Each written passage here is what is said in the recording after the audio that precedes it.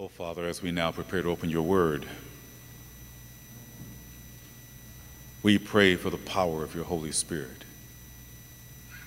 Draw us closer to you. May we hear your voice speaking to our hearts. In Jesus' name we pray. Amen. Good morning, church. Oh, you can do better than that. Good morning, church. Joyce wanted me, my wife wanted me to tell you hello. She's at a women's ministry retreat today, so she left me by myself.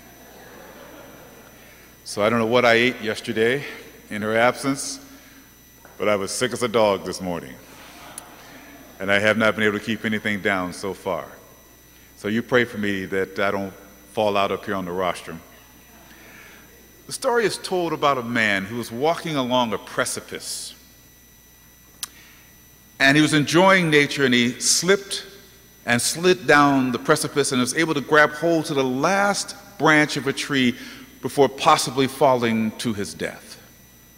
As he hung there from both hands, he began to cry out, "Is anybody up there? Can anybody hear me?" Finally, a voice from heaven called out and said, "I am here, and I hear you. You have nothing to fear. Just let go, and I will catch you." There was a pregnant pause, and then the man said, "Is anybody else up there?" In our spiritual lives, is there anybody else? You know, what would it be like to live so close to God that he could remove you from the earth and take you to heaven? How does anyone as weak and erring as we are prepare themselves for translation? What kind of life must we live to be at peace with Jesus and to see him and to be body snatched by God, which is really why we're here. We're not here just to hang out with one another. This isn't some spiritual club. Something in the process of why we come to worship and why we fellowship is to prepare us to meet Jesus in peace. Is there anybody else who we could call? So this morning we want to look at the life of Enoch, a man whose life is somewhat shrouded in mystery. For someone who was the first human being to leave the planet, we know very little about Enoch. But we can derive from a few scriptures, the paucity of scriptures in the Bible about his life, we can find some lessons that can teach us about the power of grace as we continue our series entitled Portraits of Grace. So we look at our main text, Hebrews chapter 11, verse 5 and 6. If you have your Bibles, you can turn there. If not, you can look on the screen. By the way, how many have your Bibles? Let's raise that Bible up. Let me see it. All right. I see some phony Bibles out there. All right, we got some real thing here. All right, very good. Hebrews chapter 11, verse 5 and 6. By faith, Enoch was taken away so that he did not see death, and was not found because God had taken him. For before he was taken, he had this testimony, that he pleased God. But without faith, it is impossible to please him. For he who comes to God must believe that he is, and that he is a rewarder of those who diligently seek him.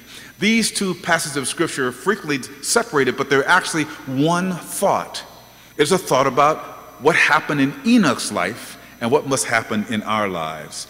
If we exegete the passage for just a second, by faith, Enoch walked by faith, the same faith that you and I must have. The faith that is the substance of things hoped for and the evidence of things not seen. It says that he was taken. Enoch was body snatched by God, personally escorted into heaven by Jesus himself. He had a testimony. His testimony is that he pleased God. But without faith, it says it's impossible to please him, because those who come to him must first of all believe that he is sovereign of their life, and that he is a rewarder of those who diligently seek him. And indeed, this is perhaps the clue to how Enoch was so successful in walking with God. He was diligent. Now, the word diligent in the Greek is exzetio. It means to search out or to investigate, but it's one other meaning that I want us to focus on this morning. That word diligent also could be translated crave. Crave. You see, Enoch craved God more than you crave a Krispy Kreme donut. I don't know about you, but every time I drive by Krispy Kreme, you wonder if it's the sign on that says the stuff is, some of y'all know what I'm talking about. When they're fresh out of the oven and you know you can get a hot donut. Do you ever crave something? You know, I never met a donut I didn't appreciate. And I'm still trying to figure out where the hole came from. Who put the hole in it? But Enoch learned to crave God. His life depended on God, so he craved him as if that life was to be. He craved to love him and to know him. He was diligent in his walk. This kind of craving places God as the center of one's life, as the primary orientation, the focus, the life goal. God is not some fine suit of clothes that we wear just on Sabbath. He's not an occasional companion, a co-pilot, a road dog, piggy bank, or some social concierge. God is not the flavor of the month, some passing fancy, or the soup of the day. God is not a rainy day umbrella that we use just when we need him. He's not some insurance policy when things go wrong. Enoch craved the very presence of God in his life, moment by moment, for over 300 years. Now, what's interesting when you read in Genesis the story of Enoch, it says that Enoch was 65 when his first son was born, Methuselah. But then it says Enoch walked with God for 300 years. There's nothing like kids to drive you to Jesus. It never said he walked with God in the first 65 years. But after his son was born, it says he walked with God. Folk, if you got kids, you know what it is to walk with God. There's I think a retribution that happens. You know, all the dirty stuff you did when you were a kid, then you have children and you watch yourself in your kids and you shake your head like, God, why? And God sits back and says, okay, you did that. Now it's your turn. Something about parenting changed Enoch. And he walked with God for 300 years. Now, some of us will probably only live to 70, 80, maybe 90. Can you imagine being faithful to God for 300 years? Yet he did.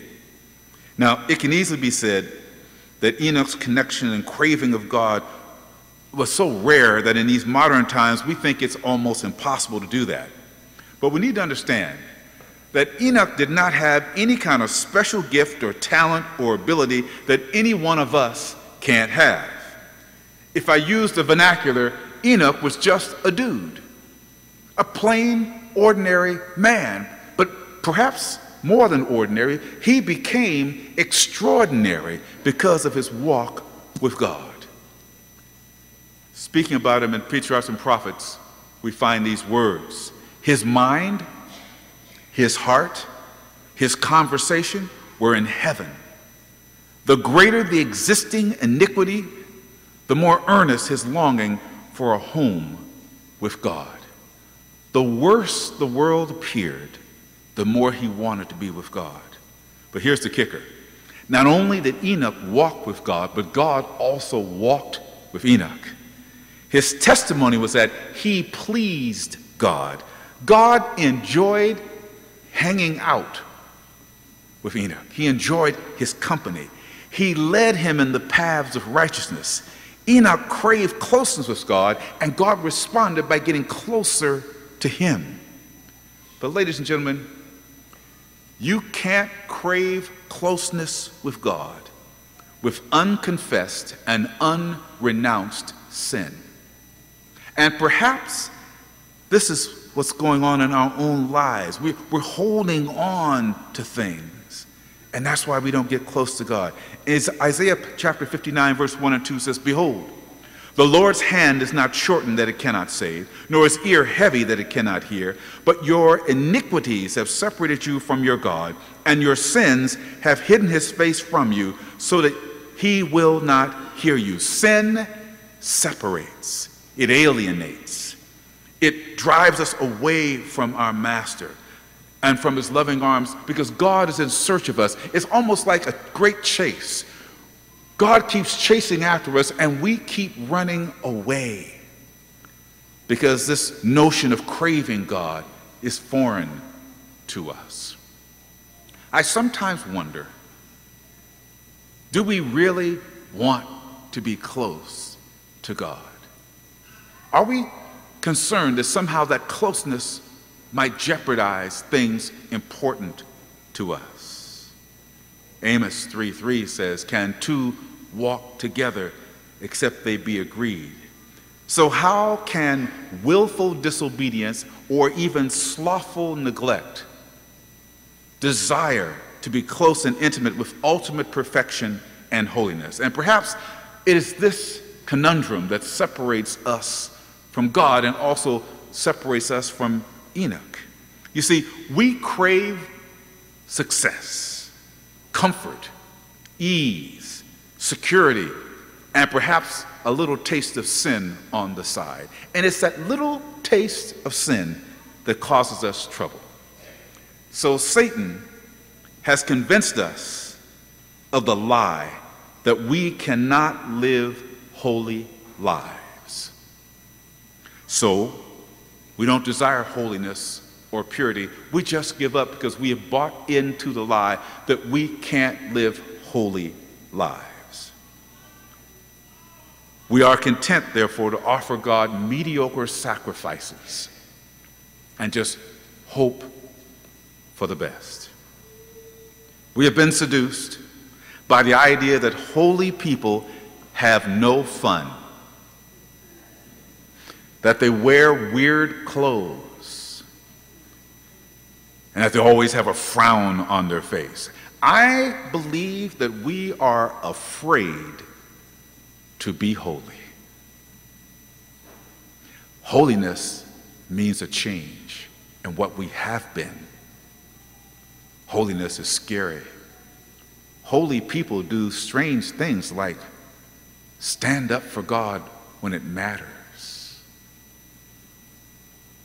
We don't want to be holy, perhaps. Diligence, you see, is the opposite of unintentional living. We talked about that a few weeks ago, how God has called us to live intentionally. Diligence is the opposite of unintentional living. You see, Enoch was diligent. He was habitual. He was focused, curious about God, intrigued by spiritual things, infatuated, adoring, contrite, appreciative. Enoch was in love with God, and he hungered for the presence of the divine in his life. He left room for God to occupy his heart. Reading from Patriarchs and Prophets, page 87, it says, "For 3 centuries he had walked with God. Day by day he had longed for a closer union. Nearing and nearer had grown their communion until God took him to himself." But in reality, no matter what we may think about Enoch, Enoch was just another sinner saved by grace. Don't get it twisted. There's only been one immaculate conception. Enoch was a man just like you and I are men and women today. He was prone to every problem that we have. And in fact, it took him 65 years to get it right before he actually started walking with God. We need to understand that the testimony he had was that he pleased God. God was not pleased with his profession. He was not pleased with his tithe paying. He wasn't impressed with any of those kinds of things. He was not even pleased that Enoch went to church. I doubt if Enoch was even vegan. And you can't imagine how a non-vegan would ever be translated. But Hebrews 11:6 tells us, without faith it is impossible to please him. It was Enoch's faith that pleased God. It was the faith that craved. You know, I thought I was going to bring a donut in the pulpit because I love dietary sermon illustrations. But I don't think I could keep it down, so I said maybe I won't do that. But that kind of faith is not the natural, normal kind of faith. It was a faith that said, I got to have God in my life. And he understood that before he could crave God, it was God who actually craved him. The Bible teaches us that we love him because he first loved us. Proverbs chapter 4, verse 23 says, keep your heart with all diligence, for out of it spring the issues of life. Enoch lived in a world, by the way, that was just before the flood. It was a world so wicked that God repented of even creating man. This is the world that he lived in, just as full of sin and temptation as our world, yet he was able to keep his heart with all diligence. The issues of our lives leap from our hearts. It is not what comes from the outside that defiles a man. It's what grows inside of us that defiles us. Enoch diligently monitored his thoughts and his conversation, focusing his energies not on a set of propositions or doctrines, but on his connection to a God. He loved the law of God because he loved the lawgiver. He had a relationship with Jesus. If we fall in love with Jesus, then obeying him is just the natural outgrowth of our love relationship. It becomes an expression of our love. You see, when you love someone, you naturally want to spend as much time as you can with that person. We have a brand new married couple right here. They want to spend some time with each other because they love each other. Now, what they are in now is what we call the spring of love. Some of y'all are in the winter of love.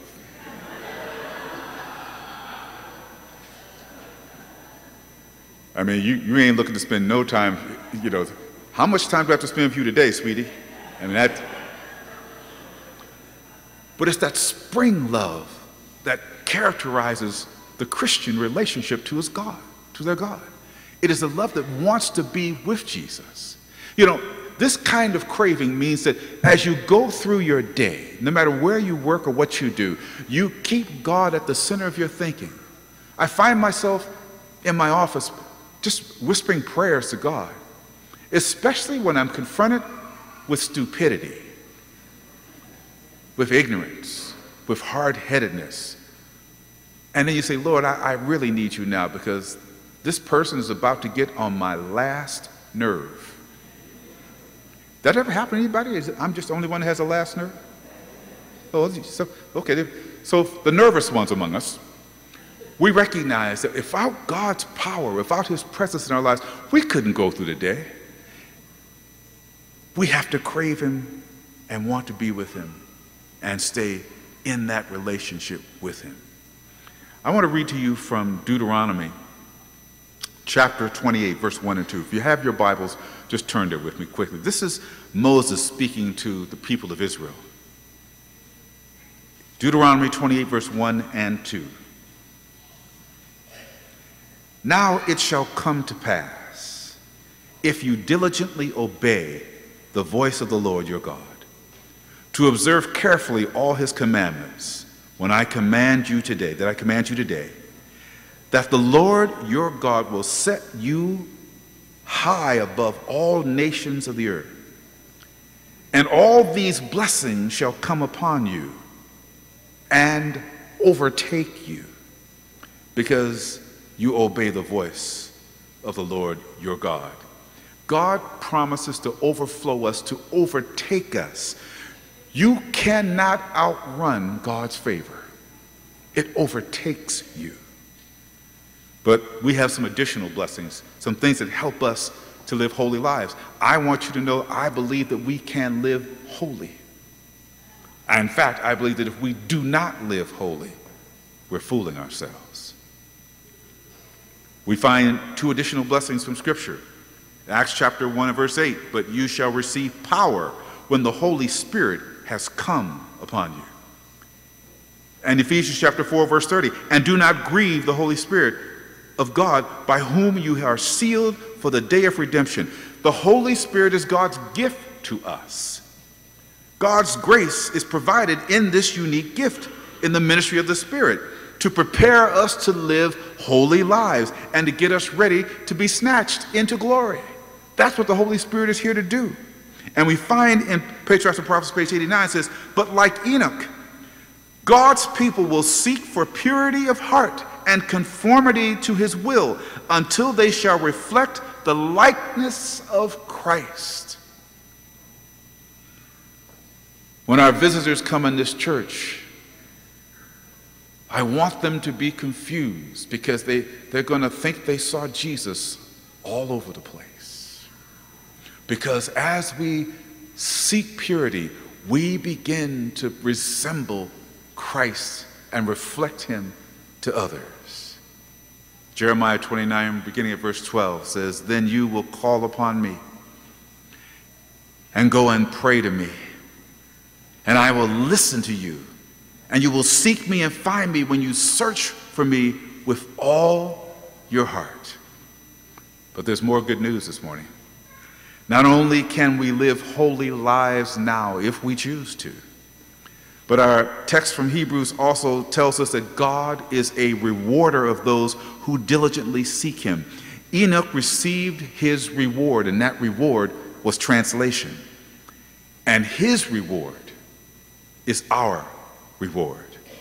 You see, there's a great body snatch day that's coming in our future. The faithful will be caught up to meet the Lord in the air. We serve a God who rewards us. If you look in that passage, the word rewarder comes from the Greek word misthopostatis, which means to recompense, to pay wages that are due.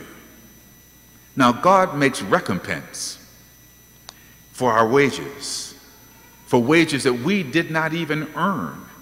That's grace. It's unmerited favor because Jesus paid it all on the cross and rewards us with a crown that he deserves, not the hell that we deserve.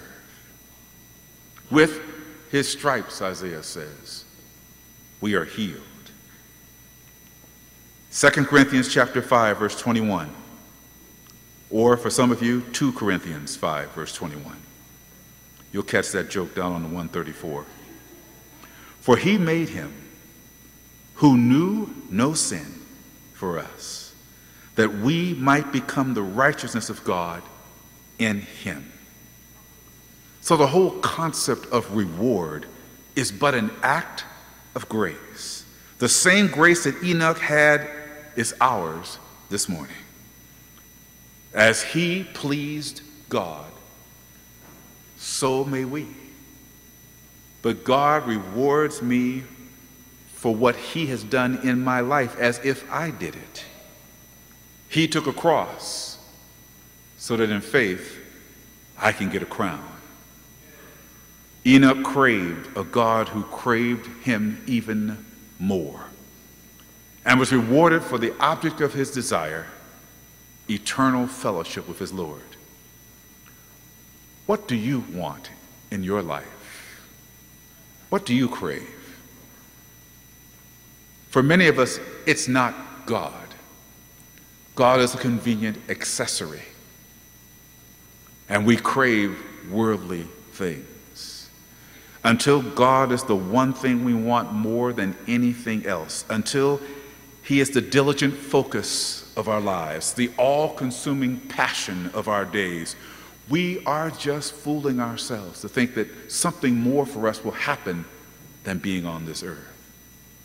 It is the diligent walk of faith, this craving type of faith, that will see us home. Because the just, the Bible says, shall live by faith. Ladies and gentlemen, you can't crave God any more than he already craves you. And that is the beauty of the relationship between God and his people. While we seek him even harder, he is trying to seek us. And he will reward us one day with the object of our desire, and that is himself. I remember when I got married, we were in Fresno, California. I think it was well over 100 degrees on September 1st, almost 44 years ago. The wedding was beautiful. The music was great. The reception had great cake. But I was looking forward to my honeymoon. I had a brand new car. I wanted to steal my bride away from that reception and let the honeymoon begin. Ladies and gentlemen, heaven is the honeymoon of the redeemed. That's where the bride and the bridegroom finally kiss. That's where they meet. That's where they abode together.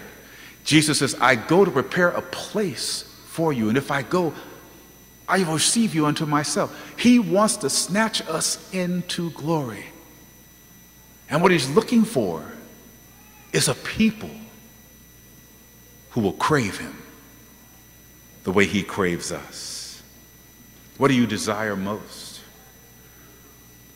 What is your treasure? Because Scripture teaches where your treasure is, that's where your heart is going to be. If you can't give your heart to God, it's probably because he's not your treasure. Something has come between you and your Creator. As I close, I just want you to imagine something with me. I want you to imagine what heaven was like when Jesus himself walked Enoch into the holy city. The first human being ever to leave this planet and go to heaven. There must have been a buzz. The angels must have been ecstatic. Everybody was trying to take a look at him and say, what kind of man is this that God himself takes him from the earth? He looked just like us. One day, if I remain faithful and you remain faithful, whether we call from the grave or standing on the ground, we will all be caught up to see Jesus in the air. By the way, why I use the term body snatch? Because God, this thing about salvation is a bodily process. If my old body down here is jacked up, which it is, the Bible says we're going to be changed. This corruptible will put on incorruption. We're going to get a new body.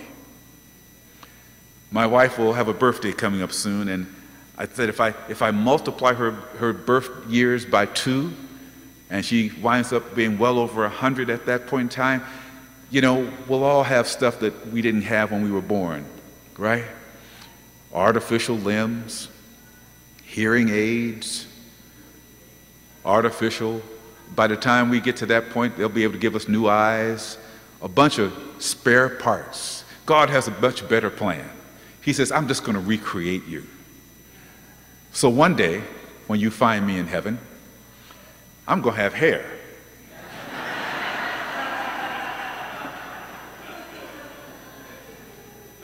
We're going to be looking good. And all the things that are broke down and tore up about us, now all that goes away. Here comes Jesus walking Enoch through heaven. I just wish I could have been a fly on the wall, but they don't have flies in heaven. I just wish I could have been a bird in the sky to see what Enoch was thinking as he walked into heaven.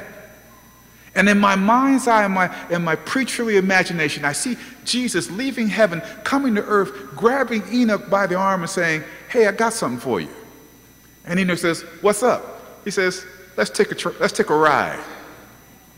And the next thing he knows, he's standing in glory. Now, Revelation says that it will probably take us about 7 days to get from here to heaven. And I think it's because we got to get our act together. You know, we got to figure out how to wear our crowns so we don't look stupid when we get there, and make sure our robes are fitting right. We're going to talk to one another, and he's going to be wiping away our tears. And then finally, the psalmist says, and you see it in prophecy, "Lift up your heads, O ye gates, and be ye lifted up, ye everlasting doors, and the King of glory shall come." And then the antiphonal choir begins to sing back, "Who is this King of glory?" And they answer back, "The Lord, mighty in battle." And when he comes into the kingdom, he is bringing us along with him. I don't know about you. I want to be humble when I get to heaven, but I think I'm going to strut. I think I'm going to say, "Yeah, we bad." And we aren't. We will throw our crowns at his feet and recognize that were it not for the grace of God, none of us would be there. You see, Enoch needed the same grace that you and I need. And he took that grace and craved for more. So much that God could not be without him, and took him to heaven because he pleased God. Enoch was saved before we even know about the cross. He was saved by a promissory note, an IOU, a blank check, because the price for Enoch's salvation had not yet been paid. But for you and me, we are saved by a bloody ransom, the blood of Jesus on the cross. We are redeemed by his blood, and that blood is a guarantee to Enoch and to us that we are craved more than we could ever imagine. So this morning, if I can get this on. This morning, I want to close with a question for you. What do you crave? What are you looking for? What do you want? What feeds you? See, I'm convinced we can make a decision this morning to walk out of this place determined to live holy lives, determined to be ready for translation.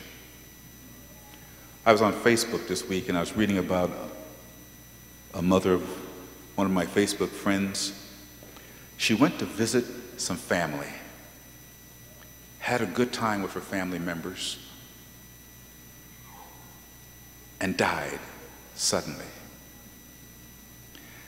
When I was 19, I thought I was bulletproof. Nothing could faze me. I felt the same way through my 20s. There's something humbling about years. I'm now very allergic to bullets. I recognize my mortality. For the young people in the audience, I know you don't think you'll ever get sick or ever die.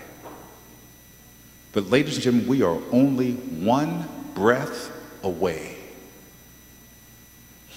from eternity. And the only question that remains, what kind of eternity? We can be either eternally with the one we love, Jesus, or eternally extinct